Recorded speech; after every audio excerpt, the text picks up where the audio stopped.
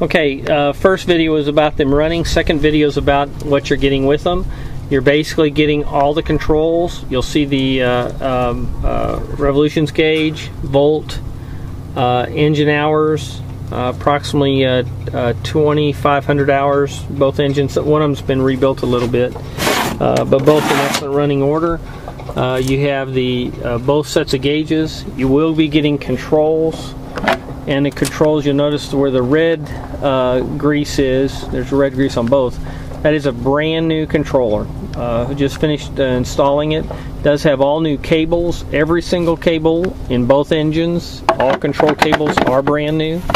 And there's neutral. You have neutral forward. You've got your kill switches, your pull kill switches.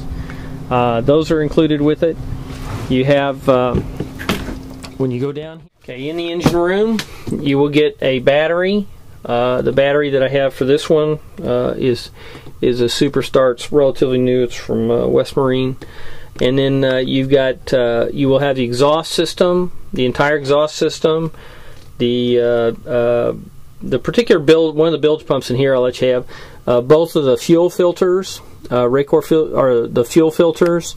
You'll have the, it'll be a complete thing. So if you're building a new boat, this would be a good one to do. In the other part of the auction, there will be the 6-gallon hot water tank, because I'm putting in a different system. But this is the diesel engine. This is on the port side. Obviously, it comes with the sail drive, and it does come with everything complete. If you do piecemeal it, I can entertain that, but just got to make it lucrative. This is the starboard side engine. Basically everything comes with it. Like I said before, you've got the exhaust system out there. You've got the you got 2 levels of the exhaust, and I think that's a kind of a lift container or something to keep it so it doesn't, just does a better job. And it does come with the batteries. It does come with everything that gets the engine going. I had replaced the alternator on this particular engine very recently, so it's a brand new remanufactured alternator, and I can tell you where you can get them remanufactured very economically.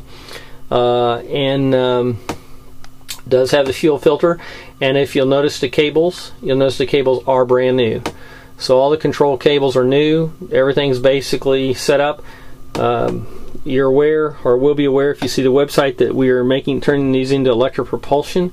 So these have got to go. So those guys who still want to get diesel, don't want to spend all the money for electric, come on, get these engines quick, and I need help in uninstalling them. You'll see the access is easy. We're going to be able to get them out, pull them out, get a couple people and carry them on out, and the forklift will take it right out. We are on the hard, we're not in the water. So there are no issues, and it can be taken out, and I need it taken out by this, November 1st.